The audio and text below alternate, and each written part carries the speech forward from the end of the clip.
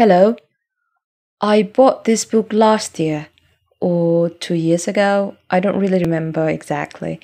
It's written by, I hope I say the name right, Todd Doughty and illustrated by Josie Portillo.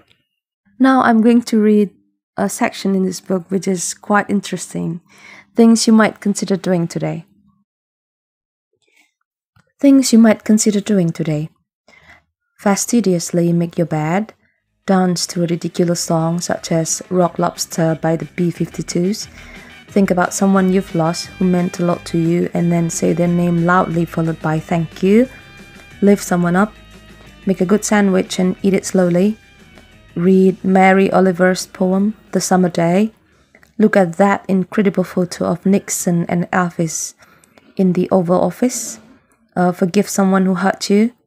Give any amount of money to the charity of your choice in the name of someone else. Call a friend and don't use pronoun I during the entire conversation. Put your phone down. Go outside and just sit and notice what's around you. Write down 3 things that make you happy. Watch an old movie you love. Buy a book or 2 or 4 or 8 or 64. You can order online or call your local independent bookseller. Send someone an anonymous gift.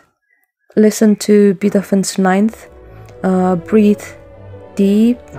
Exhale slowly. Hold someone's hand. That can include your own. Rinse and repeat after me. We will get through this. We will get through this. We will get through this. Happy Saturday.